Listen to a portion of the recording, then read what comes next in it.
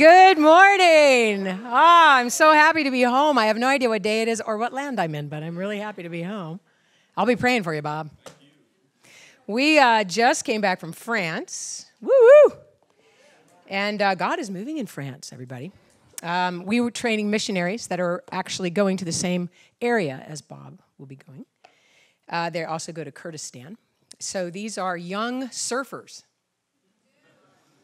Hey, you know what? The best kind of person to go to the mission field where it's so dangerous is adrenaline junkies. Send the surfers and the snowboarders.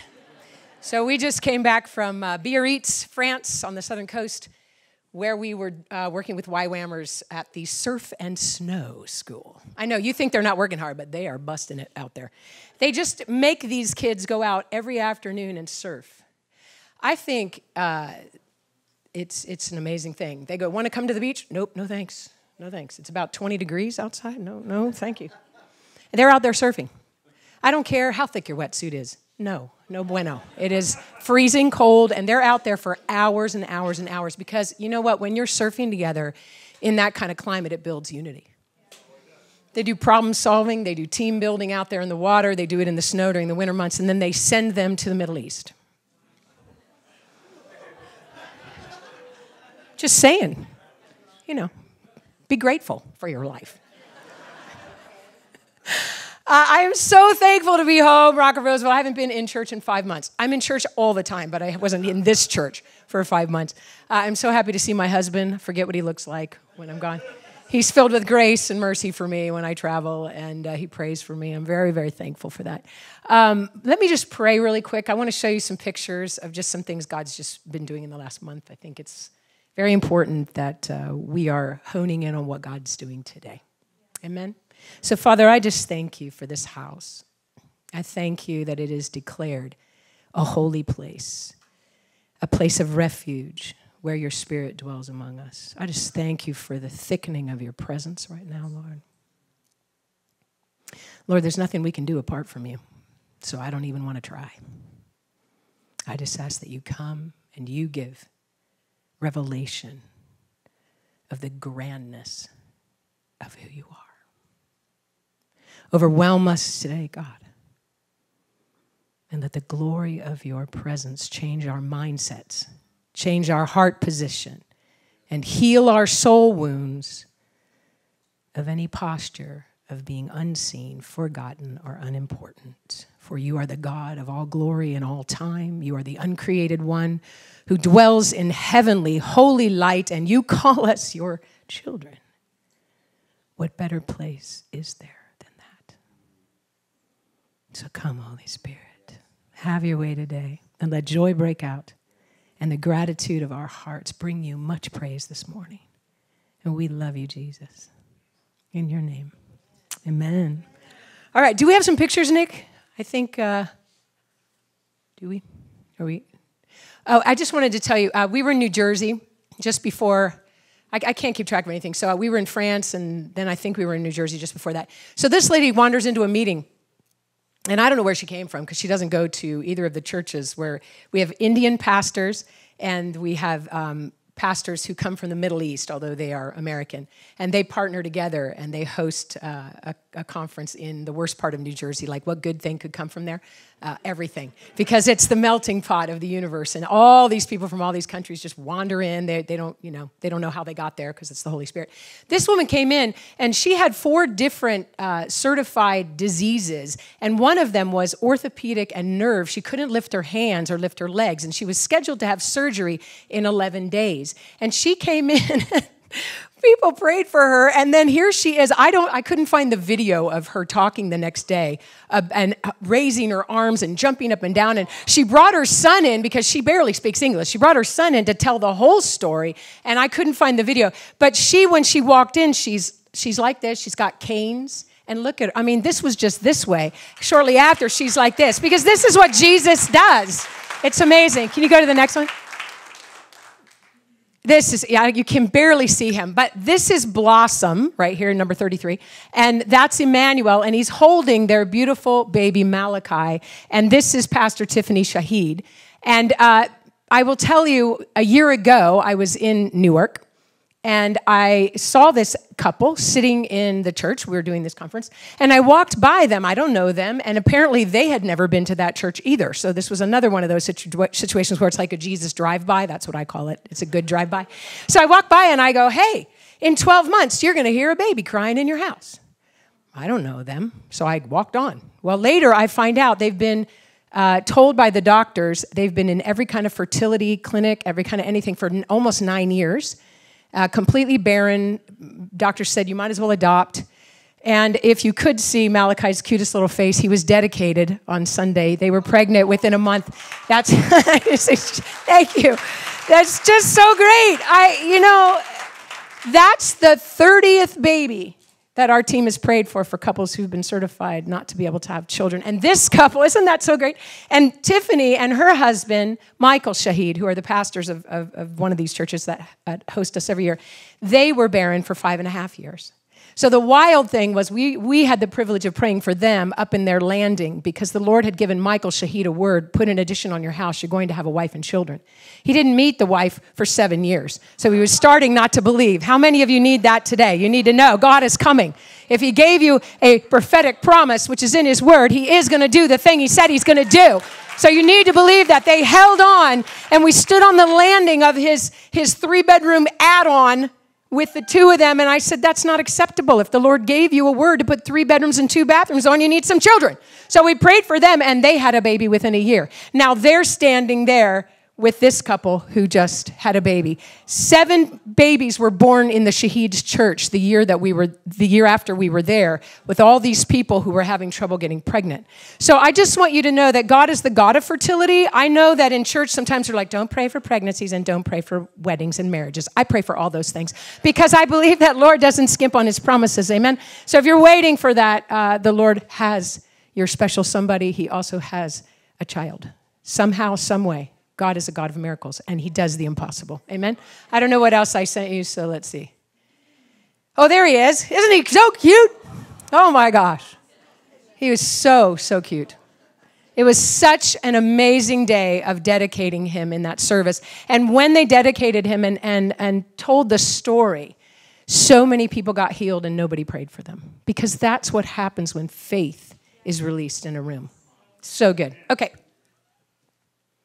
I just wanted you to see that, obviously this is the Rock of Roseville. There's no junior Holy Spirit. But wherever we go, we're trying to pull kids in and teach them that they can pray and anoint people. Shortly after this, the power of God just struck this guy, and he fell over backwards, and she just stood there and laughed, which I love. They're like, that was fun. Let's do it again. Send them out to pray for people. Okay. Anyway, I want to tell you what's going on with the Catholics. So there is great unity happening globally across this planet right now. There is a breakout anointing on the Catholic Church. I'm so excited because I grew up Catholic. I'm not sure that this priest knows what to do with me, but I am. I met the right-hand guy of this priest in New Jersey at those other meetings. And he was a former priest, and now he is kind of this guy's right arm. But Jim, I didn't know from anybody. I just walked up to him because the Holy Spirit was on him. And, a crowd about like this, put my hands on him, and he fell out in the Spirit. Then later he came to me and said, hey, I work with this Catholic priest. Do you think you guys would ever come to our church? I said, well, is your priest on board with all this Holy Spirit stuff? He goes, well, he will be.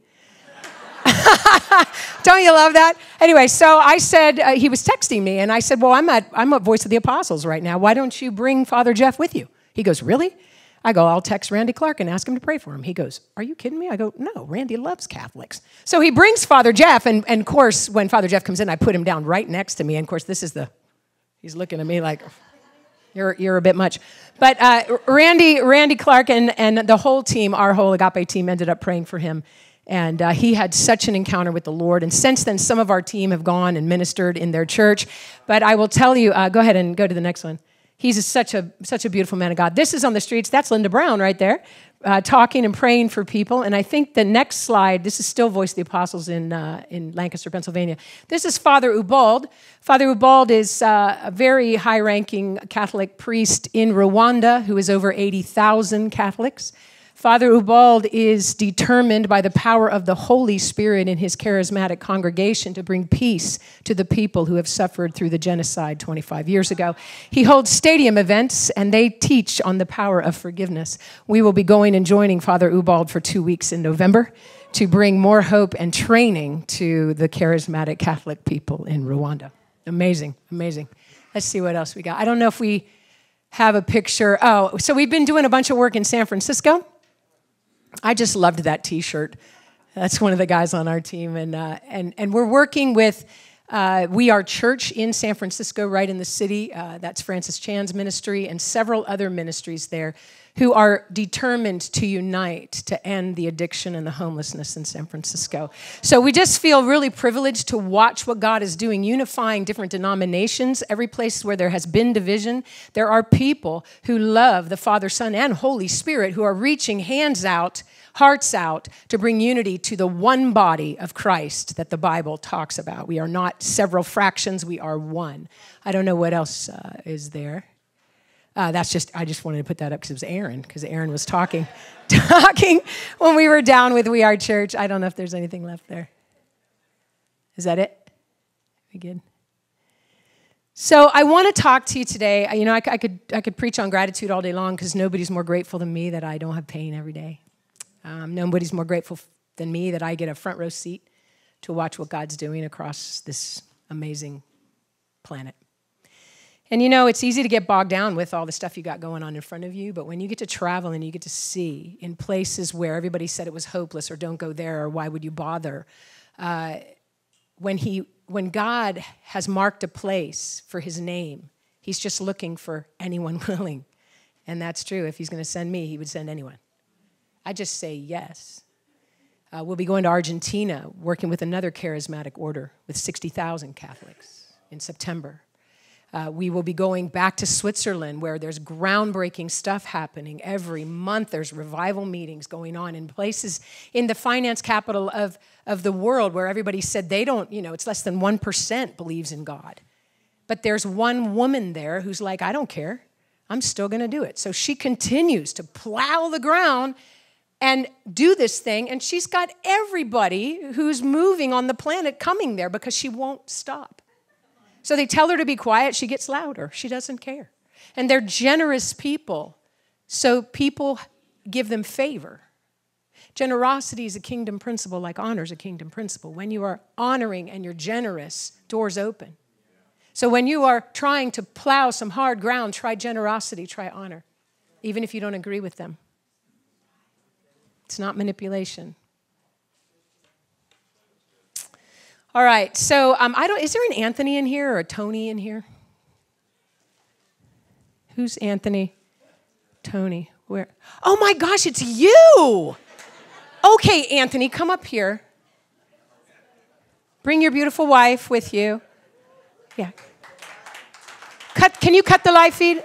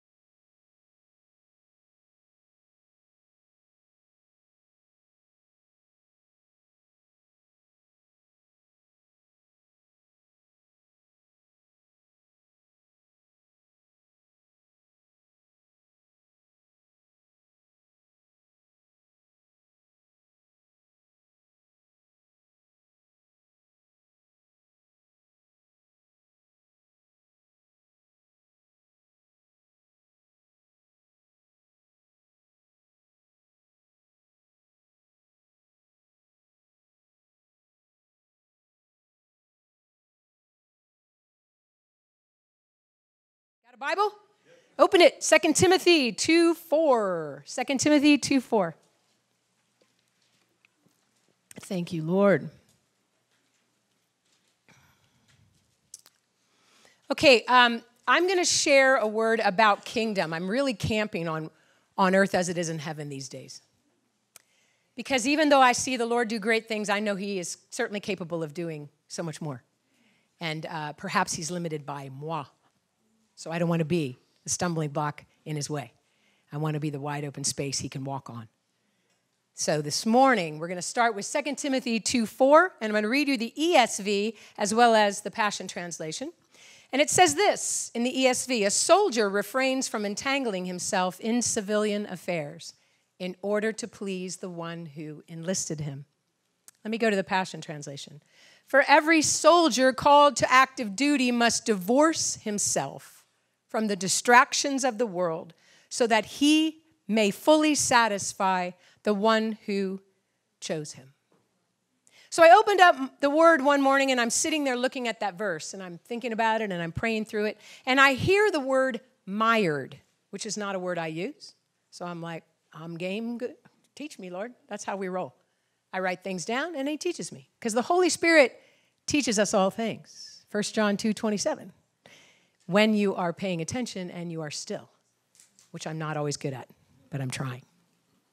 So as I'm listening to this word, I don't know if that's a word that you use, but I felt that the Lord impressed on me that mired is what happens to me, maybe to you, when the weight of living in this world becomes my focus instead of the truth that comes from living out of my relationship with and through Christ. To be mired is this. It's to be stuck, bogged down, and even smeared with entanglements. I definitely resembled that remark that morning. And some of you are like, well, you travel all over. Yeah, and we get tired. And then our attitude goes, bing, left, really far left sometimes. Yesterday even it did. I knew how much I had been imitating something, and it wasn't the Lord in that day. So it doesn't work when we imitate the world and just add Jesus on top, everybody. It doesn't work. The word's clear, we can't serve two masters, right? Matthew 6:24. So if I or you regard wealth, power, and position as an object of my worship and devotion, and all my time and my energy and resources go to those things, then I'm serving what the Bible says is the God of mammon. So you're like, whoa, that's a little extreme. But okay, how about this? When I feel unseen and underappreciated or anxious about my future or my worldly position, then that's what's influencing me, right? Are we okay with that? Okay, but if I'm frustrated with my finances or I think that I'm not being given opportunities or respect to lead like I think I deserve or to influence, then I've perhaps fallen under cultural relevance. Just speaking truth, right? I mean, it happens, doesn't it? I mean, it happens to me. It depends on where I am. And if money and status and power are all around me, I can get smeared with that, can't I? I can. And I tend to measure, maybe you do too, according to the standards of culture rather than kingdom. If I'm in it, I don't have to dwell there, though, because our Heavenly Father, Almighty God, Yahweh, owns all the power. Say power. He owns all the wealth. Say wealth. And he owns all the influence. Yeah. And you know what? He holds us as believers in the highest position as heirs of his. What is my problem? I need to know that in and out, every day. Money is not the evil thing, nor is power, nor is influence. But when I labor to self-promote or obtain wealth and position apart from God, then I'm no longer serving him. I see it all over the world. It's called manipulation, and it's witchcraft. When we try to promote ourselves subtly, we're masterful at it too, right? Try to promote ourselves in a place where pick me, see me, know me. Those things cannot sustain Because if you wiggle yourself in there, you got to forever wiggle yourself and hold yourself up. It's exhausting. Let God promote you. He sees you. He loves you. My goodness, he loves you so much. And the day that he was talking to me about all this, it was Labor Day. I started laughing. I was like, what? Labor Day? He goes, how's it going for you? I go, yeah, clearly not good. I go, what is the matter with me today? He said, you gave out more than you soaked up. Ooh, yes, absolutely did that. I did that. Why did I do that? I'm still working on that. You know, all kinds of reasons, but none of them good. None of them good. You know, the Lord labored so that we would have freedom in ours. And I just forgot that. And you know, Christianity is not a pleasure cruise. Maybe yours is at the moment. Yay! Hallelujah. Sometimes it's a difficult path, but you know, this difficult path that we walk on, everybody, the Bible is very clear that we can still walk it out with bliss and joy. Despite our circumstances, it's possible, and it's not denial and stupidity. It's choice. Because even when I lived in hell with all that nerve damage and pain for 15 years, I was still quite joyful most of the time. Not every day, but most of the time, because I had to choose who I was going to serve. So we know that the word says his yoke is easy and his burden is light, right? So when we come to him, we find what? Rest for our souls, right? Do you have rest today? Some of you really, really need it. When I was in so much pain, the only rest I ever had was in him. And I was so addicted to him because I couldn't survive without him. How quickly that goes away when you find your self-sufficiency in yourself. You're suddenly like, uh-oh, how'd I get way out here? Where's Jesus? We need to remain at his feet continually. And when we lose our way, we come right back to him. Because he said, I overcame what? The world for you. So be of good cheer. Because I already defeated the obstacles. Doesn't matter what it looks like. Are you facing an obstacle today? Nobody? Just me. Okay, that's good. Me and Brandon. You'll go through seasons, right? And there will be valleys, and then there will be these great mountaintop experiences. And so today I'm asking the Holy Spirit to take me out of this rutted thinking I have, this unmucking, this mired, stuck place. Because let me tell you what the antonyms of mired are, and you might have a, wow, listen to that. These are the antonyms. Free, uncomplicate, untangle, liberate, release, let go, untwist, clean, remove. Does that sound like what Jesus came for? That's exactly what he came for, and Isaiah 61 declares it. The Spirit of the sovereign Lord is upon me because the Lord has anointed me to what? Preach the good news to the poor. He has sent me to bind up who? The brokenhearted. To proclaim freedom for who? The captives. And release from darkness who? The prisoners. To proclaim the year of the Lord's favor and the day of vengeance of our God. We are comforting all who mourn, are we? That's what we're called to do. To bring the good, it's good news. Bring the good news and provide for those who grieve. To bestow on them a crown of what? Beauty instead of ashes, and a garment of praise instead of a spirit of despair. And then we will be called oaks of righteousness, a planting of the Lord for the display of his splendor. He said it all right there. Heal the broken hearts, set the captives and the prisoners free, comfort those who are grieving, depressed, and in despair. And boy, do we need that good news in the next generation. I just got a text message from my friend who is like this undercover covert ops agent in a Chicago high school. She's the head of the history department. And she prays for all the students there, 5,000 students in a not great area of Chicago. She just texted me 159 students are declared suicidal out of a class of 500 incoming freshmen. She said, please pray for me. I said, I'm praying for you all the time. But I know this spirit of death has no chance with you in that school.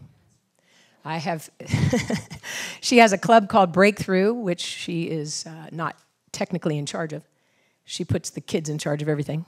And people like me go and minister there. And the Holy Spirit breaks out, and all these kids, many of them are first-generation Americans. Their parents don't speak English. They call their parents, and they say, Jesus is here, come down. We pray for their parents get healed. I mean, you're talking about deafness and blindness. I mean, crazy stuff goes on in the school at 3:30. Jesus only needs one person. Come on. He only needs one person. I love Christina. She cracks me up. She has 2 master's degrees. She could be making all kinds of money in all kinds of other fields, but her mission field are high schoolers in inner city Chicago, and she has been doing it for 18 years. She's changing the world. And when she's off in the summer, she goes into the prisons. I aspire to be Christina one day. When she goes into the prisons, even the warden lines up because the Holy Spirit rolls in and the guards get healed and the prisoners get set free. Only takes one of us, everybody. Matthew 5:14 says, your lives light up the world. Let others see your light from a distance. For how can you hide a city that stands on a hilltop? And then to 5:16 of Matthew. Let light shine brightly before others so that the commendable things you do shine as light upon them, and they will give their praise to your Father in heaven. That's what happens when Christina prays for these kids. She has a whole team come in there, and then their families come in. Because the children cannot help but declare the glory of the Lord when he touches them. They call their parents and say, get down here right now. Ephesians 5:8-10 says, once your life was full of sin's darkness, but now you have the very light of our Lord shining through you because of your union with him. Your mission, my mission, is to live as a child flooded with his revelation light. And the supernatural fruit of his light will be seen in us. Goodness, righteousness, and truth. And then we will learn to choose what is beautiful to the Lord. First is the action. Then you choose. So when you become entangled in civilian affairs, that's anything that's not kingdom of heaven related. When I agree the obstacles I'm facing or the weight of my struggles have greater power than Christ, my light is dulled. And I'm mired by those things that concern the enemy. My holy position, your holy position as the heir of Christ is to be given his full power. Say full power. Full authority. Say full authority. But when we believe we are powerless, happens, doesn't it? When we believe we're powerless because of these worldly struggles, we have lost sight of the totality of who he is and what the atonement paid for. Jesus is the Christ. Some people in church think Christ is Jesus' last name. Hey, I've been to them. They don't know what they don't know, so let's tell them, amen? He is the fullness of God. In every way, he is the Father's likeness. In Hebrews 1:3, it says, the Son is the radiance of God's glory and the exact representation of his nature, upholding all things by his powerful word. And he has provided purification of sins. He sat down at the right hand of the majesty of God. When you feel overwhelmed, if Jesus and the Holy Spirit are interceding for you, that's 2/3 of the Trinity. How can you lose? I'm telling you, Jeremiah 33 is like a piercing in my heart. I don't know most days. I'm like, help me, Jesus. Jeremiah 33:3 says, call to me and I'll tell you great and unsearchable things you don't know. Every single day, I'm like, I don't know anything. Help me. Standing in front of these crowds of people like, what? Bob, it'll be next week for you, baby. Turn in your Bibles to Luke chapter 2, verse 11. I just want you to see something very important and make a note in your margin or on your phone. Okay, so Luke 2, in the 11th verse, it says this, very important. For today is born to you in the city of David the Savior, who is Christ the Lord. Usually you only hear that at Christmas, don't you? You're getting it a little early. So it can be translated, for today is born to you in the city of David the Savior, who is Master Yahweh, the Mashiach. Have you ever heard that word? Mashiach. It is spelled M-A-S-H-I-Y-A-C-H. So the Mashiach is the anointed one or the messianic prince. And the reason why I wanted you to see that is because it also means the consecrated one, according to 2 Samuel 1:21, Daniel 9:25, Leviticus 4:3. Mashiach, this word means to smear with oil or to anoint. Okay? Yak means God. Have we got that?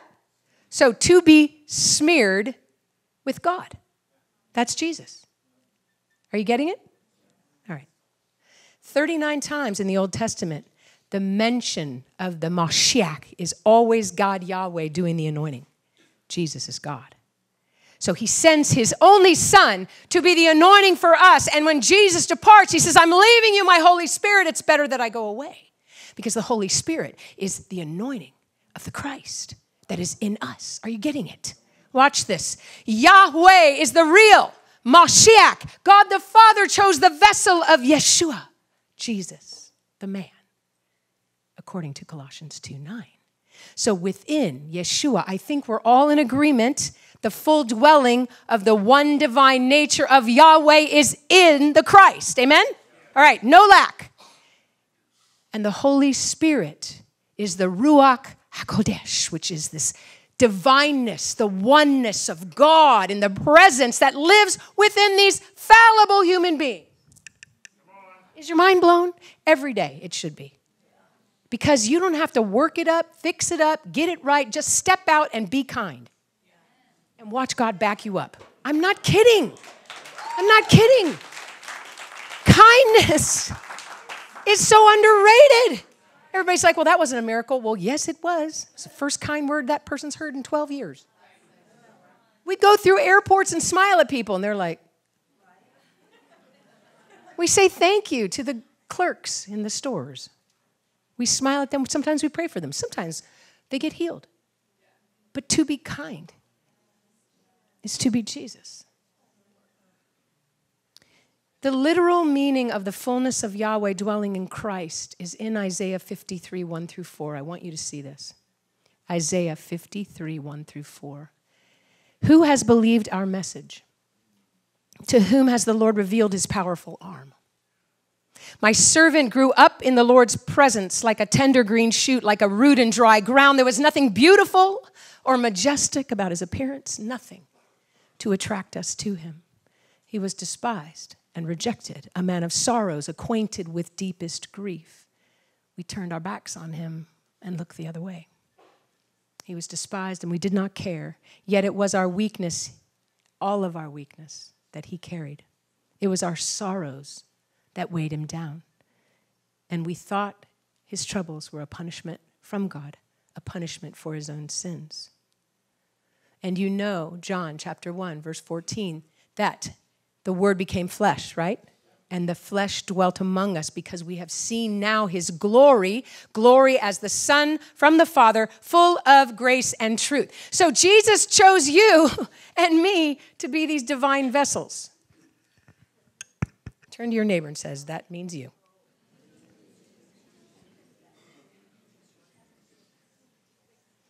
That's why there's a war on, everybody. Because the first thing that renders us impotent is doubt. Couldn't have possibly meant me. I mean, that's for those people who go around the world like Bob. Those are the brave ones. I'm just going to stay in my cubicle and do my work. 2 Timothy 2:4, we started there. For every soldier called to active duty must divorce himself from the distractions of the world so he may what? Fully satisfy the one who chose him. The greatest weapons of warfare are doubt and fear. That's it. I mean, we just finished clarifying we're smeared with Jesus. But you can be so smeared with fear that you forget about the smearing of Jesus. If he calls us his kingdom priests, he says, you are dripping with anointing. Psalm 133 talks about that. How good and pleasant it is when brothers dwell in unity. And the oil, the anointing of Aaron, the high priest, the anointing comes down and drips into his robe. That's what you get when you honor people.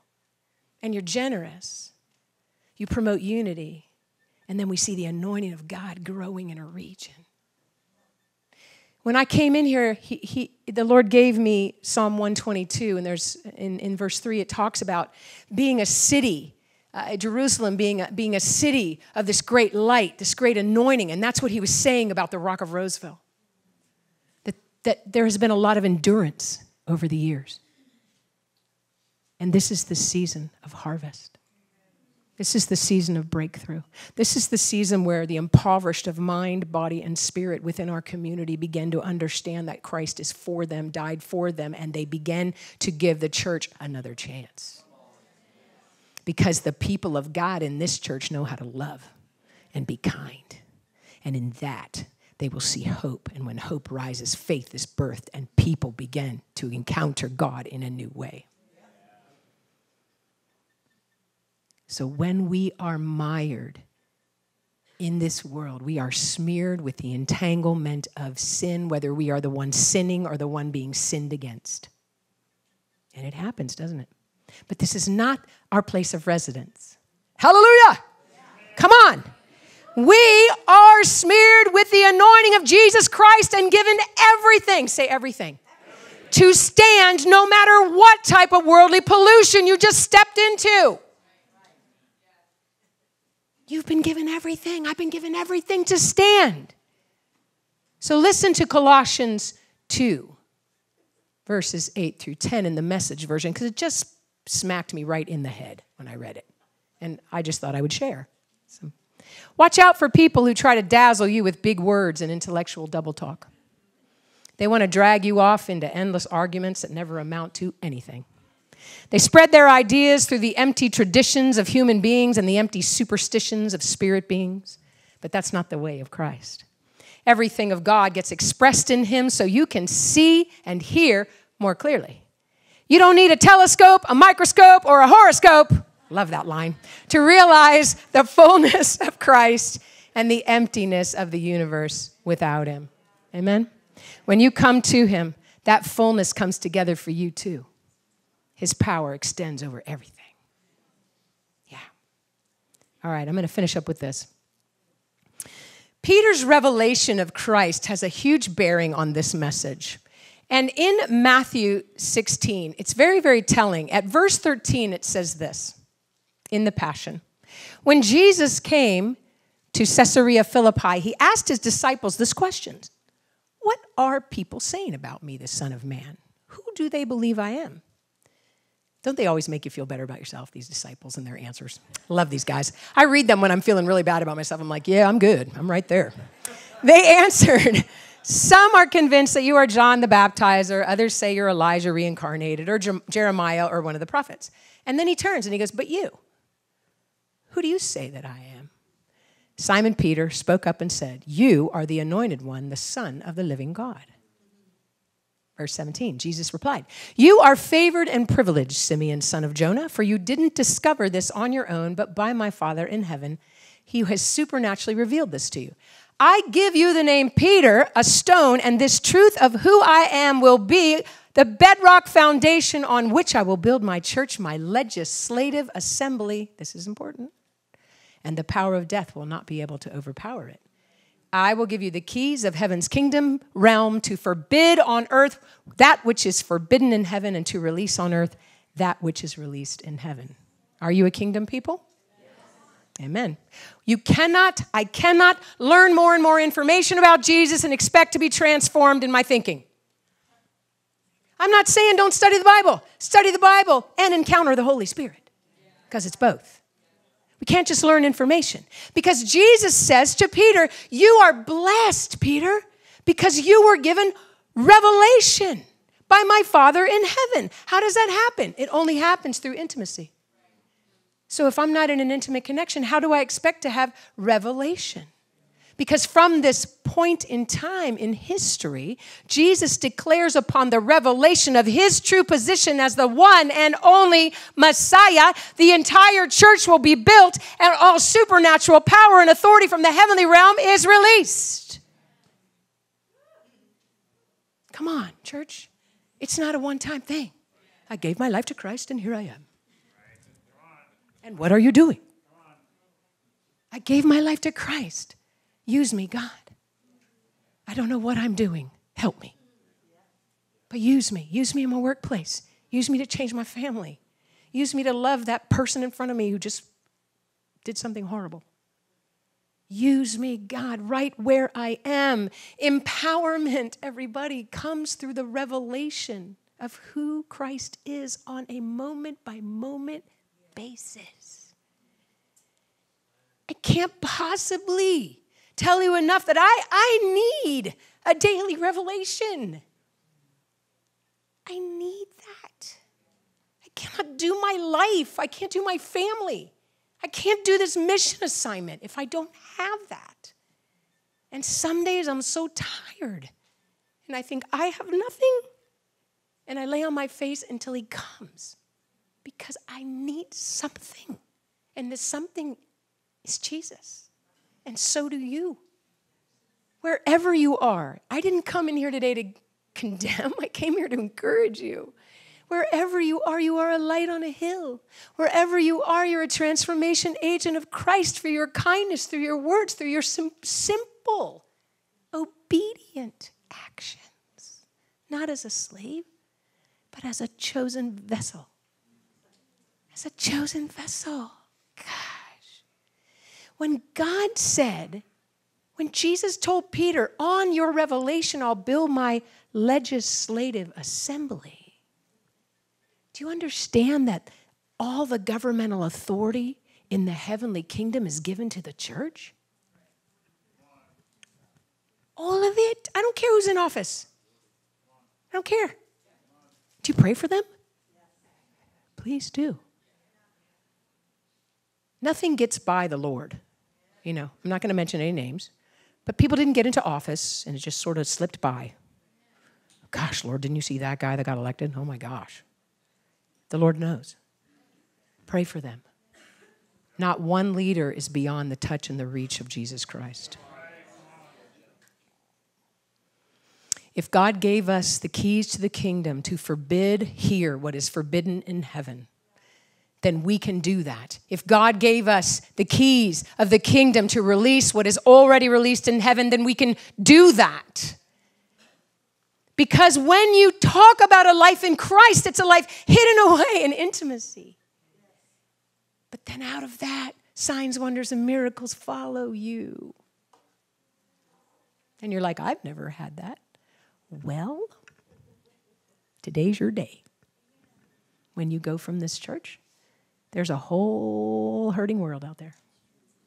Most of them have never even heard the name Jesus. You don't have to live in Cambodia for somebody not to know the name of Jesus. You can live in Roseville, California. They don't know. When you go on in the scriptures and you see that upon Jesus, on his shoulder, there is the key of the house of David, and that which the Lord has opened, not one person can shut. It's destiny, everybody. It will happen with or without us. Don't you want to get in? Don't you want to do that?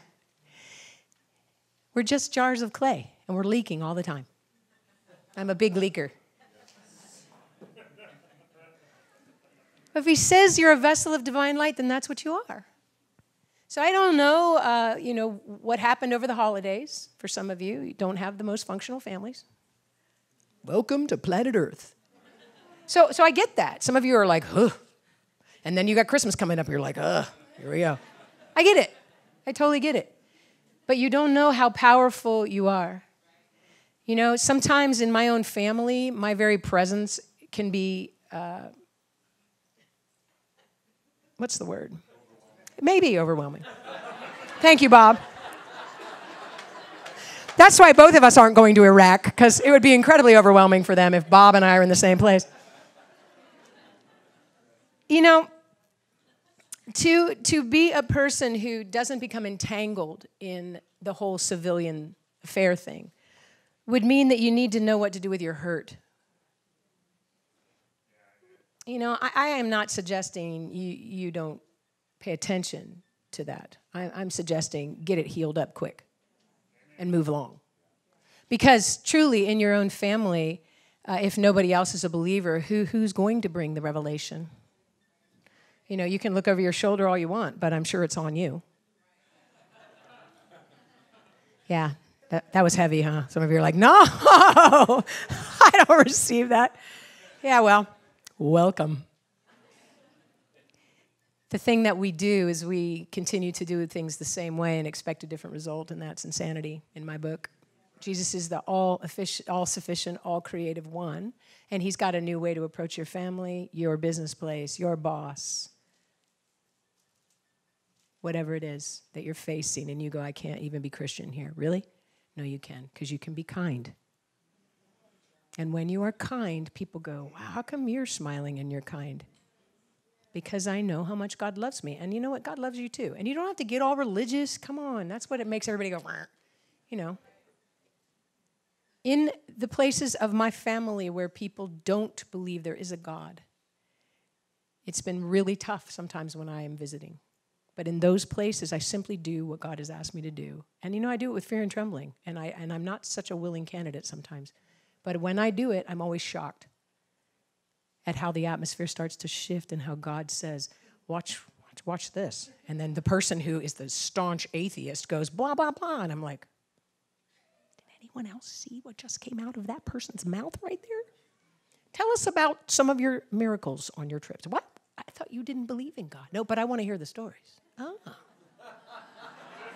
Okay. Why don't you stand up? I'm going to have our agape team and our rock prayer team come to the front. Listen, everybody. What I would really love to ask of you is that you would begin to pray that Roseville, Rockland, Lincoln, Citrus Heights, all of Placer and Sacramento counties would catch fire like what I am witnessing down in San Francisco. A couple of months ago, I was down in the Tenderloin. For those of you who don't know what that is, it's an area of San Francisco that is besieged with addictions and homelessness. Nobody will count the homeless because I think they're afraid to know. I think, personally, it's probably around 35,000 people now. People are shooting up right in front of you on the street, black tar heroin. It's a death trap. And I was so outraged because I said, where are the people of God? And I was told by the pastors who are so beat up down there, we just can't keep people down here. It's just so hard. And I said, well, what is the success rate of getting these people off the street? And they said less than 1%. I said, come on, we don't need an army. We need the church, who are all the lovers of God, to come down here, who are armed and equipped to understand how to do what Isaiah 61 said we could do, set these people free. Because they are held captive through the power of addiction. 99.8% of all addicted homeless people have had childhood trauma. Do you understand that? That's our Center for Disease Control who said that. They don't even believe in Jesus. Church, we are the answer to people's prayers. We are the hope that's rising for a hopeless generation. We are the carriers of divine light who are bringing freedom. So many of you in here got set free. I was one of them. I owe Christ my life. And he made a straight way for us to walk. He's just looking for your simple yes. No condemnation. Today's the day.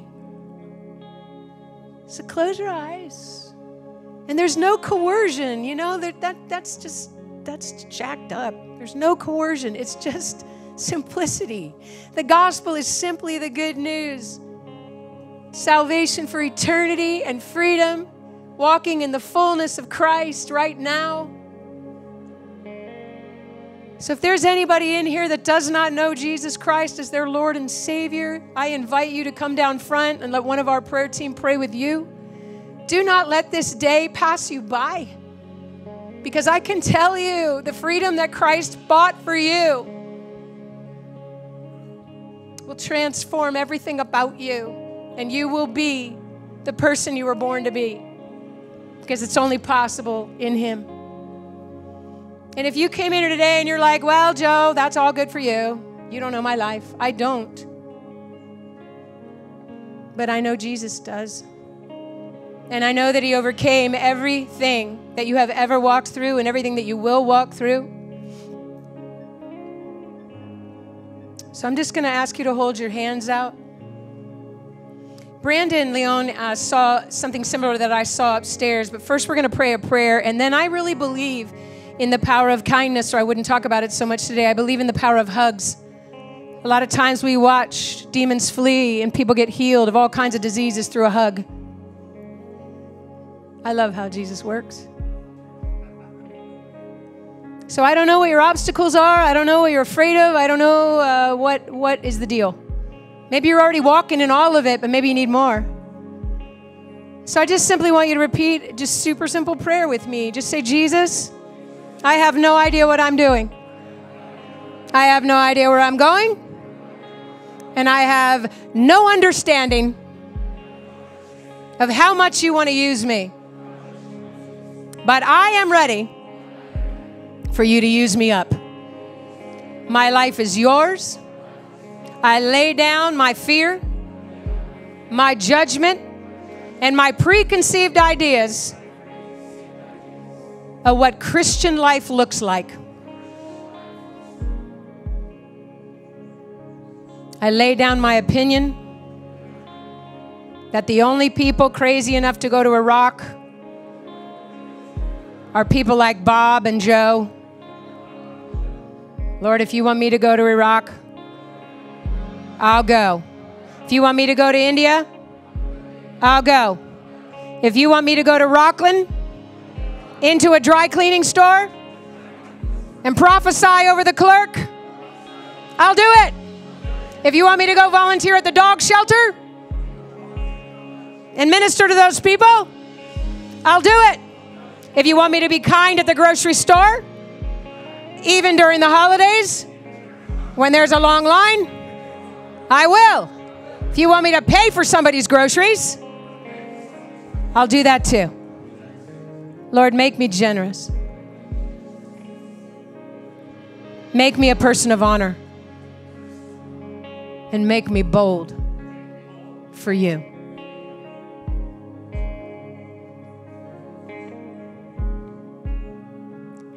So, Father, I thank you that you dwell in marvelous light. And just ask for an increase to come upon your people this morning.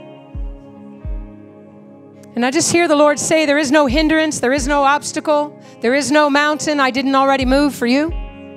Walk forward, and look at where I am directing you. So I'm going to release you to come to the front. If you need additional prayer for physical healing, emotional breakthrough, a blessing over your family, if you have children and grandchildren, I am challenging you to invite these children to pray for the sick, because there is breakthrough when children pray. Whatever you need, we release the front for prayer. And for the rest of you that need to go, we bless you, and we ask the Holy Spirit right now by His divine appointment to show you where today you are to minister. Because believe me, He has appointments for you. So we praise you, God. We thank you, Lord. And we love you. We give you all glory, all honor, and praise. Give the Lord a shout and thanksgiving this morning. Great is He. Great is He.